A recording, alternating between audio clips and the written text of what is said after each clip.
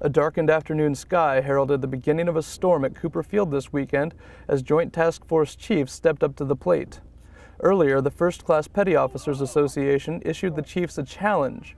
The association held great confidence in their abilities, knowing the chiefs would present no challenge to them. There was a memo that went out, and we challenged the chiefs to a softball game, and we wanted to have fun, and we came out and did that. The association's memo faded behind Cooper Field's scoreboard as the Chiefs overcame their competition 26-16.